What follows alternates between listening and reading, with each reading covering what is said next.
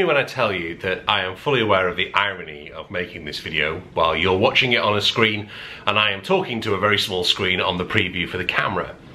But on the way home from London on Monday, I was just thinking to myself, I've basically spent 8 to 9 hours of that day just glued to a screen, and then I sit on the train on the way home glued to a screen on the phone. Then I come home and I either read something on my iPad or I watch TV, and the whole day is spent looking at a screen. Now, right now I'm finishing uploading the previous vlog, but I'm well aware that today, being Thursday, being my day off, I need a screen detox, and I'm gonna try and see how hard that is. I've got some reading material, I've got a newspaper, I've got 2 magazines to read, and I'm going to spend a little bit of time and just record what sort of goes on, how bored I get, how itchy I get for a screen over a few hour period. It's now 11:02 AM. I'm going to go hour by hour and see how I get on without screen.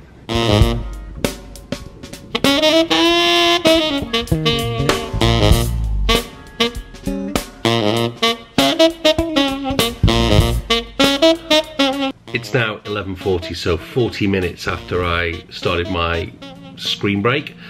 I'm already getting the urge to check my phone, so I'm glad I turned it off. It is a nice day outside,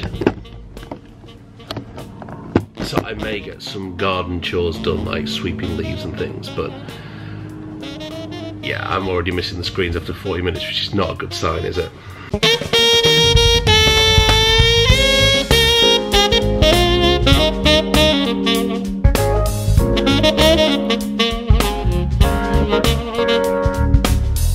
It's 1:36 PM, so that's kind of 2.5 hours now without looking at a screen. I am getting withdrawal symptoms. I keep trying to say to myself, I need to check my phone, I need to see how that last video did, or check this, or etc, etc, etc. One thing that did happen that hasn't been good is that, of course, my doorbell is governed by my phone. My phone's switched off, so I didn't hear the doorbell go. Thankfully the guy hit the door. But I am getting on with loads of chores. I've cleared all the leaves from the front driveway now. I now need to tackle this bit, which I've really been trying to avoid like crazy because I know that there were mice in here, as you saw in this vlog. I put poison down, which means there are now dead mice in there. So I'm not looking forward to doing this section. I'm hoping there are not more mice that are going to run into my studio.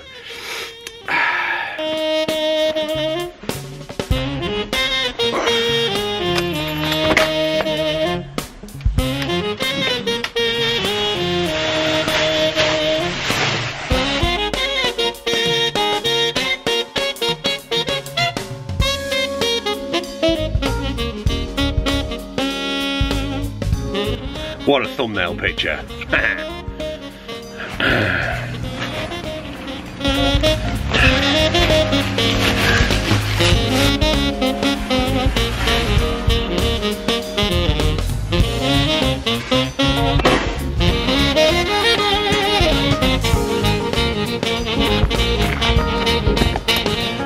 So, just gone 2 PM. Something weird is starting happening now. I desperately still want to look at the screen, but I'm starting to hear melodies in my head. Not weirdly, but one of the transcriptions I'll be doing is of Bramford's soprano solo on There's a Boat That's Leaving Soon for New York, and my inner ear is starting to play that. If I'm looking at a screen all the time, it just doesn't happen. So 4 hours in now, and the compulsion to look at the phone has drained a little bit. I'm interested to know what's happened with the vlog I put up, but I've just generated 2 brand new vlog ideas, including one about one we can all do, a playlist for life. So telling the story of certain moments in your life through different songs. So I've just been sat down listing that. What I must do now is fit this new suction mount to the car and then pick the kids up from school. And I normally do look at my phone a lot when I'm waiting for the kids, so I'm not going to have that privilege.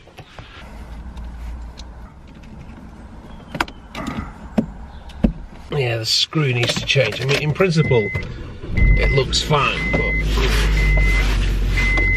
I mean, really, I need you guys like here.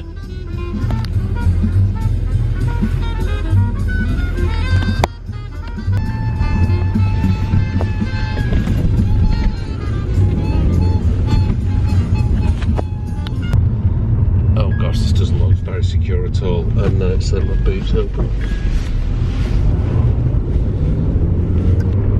So obviously I need to tighten something up somewhere. There's a screw loose somewhere in more ways than one. But anyway, at least I'm able to talk to you. The problem with this one is, you've seen before in other vlogs, it starts to make a horrible noise. There's some kind of buzzing issue with it. So although it does feel weird looking all the way over there rather than just looking there, so they might have to deal with that one. The advantage of the forward facing one with the iPhone is it's obviously don't touch it while I'm driving, but it's easier to let's leave it there. Anyway, just a quick aside, I've just come to my emails and found out that my website Forshaw.com and a few others have dropped off because they've been hacked. So it wasn't a great idea to keep my phone away, although it was good because I'm now solving it instead of spending the day solving it. But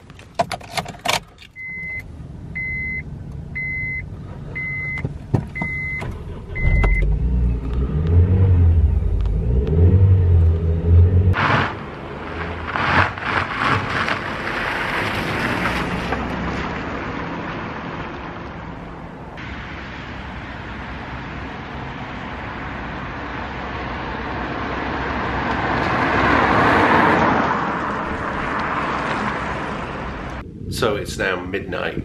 I am seriously regretting taking that screen break because some absolute tool has managed to hack the script on some of my dev websites. It's my own fault for kind of not keeping things up to date. I've learned my lesson, but as soon as I delete the files, they seem to keep adding them, so I need to get in to my websites. I need my, it's just a whole mess. So it's really tarnished how I felt. I felt really great about the screen break. But anyway, I had a really good night tonight with my friend Dan Griefey. You might have seen some of these vlogs here.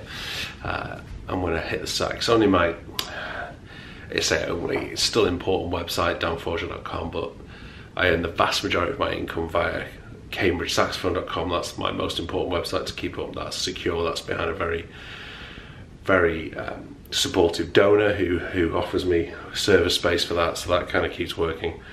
But really annoyed about the other website, but we'll get it sorted tomorrow. So thank you very much for watching. I will see you very, very soon.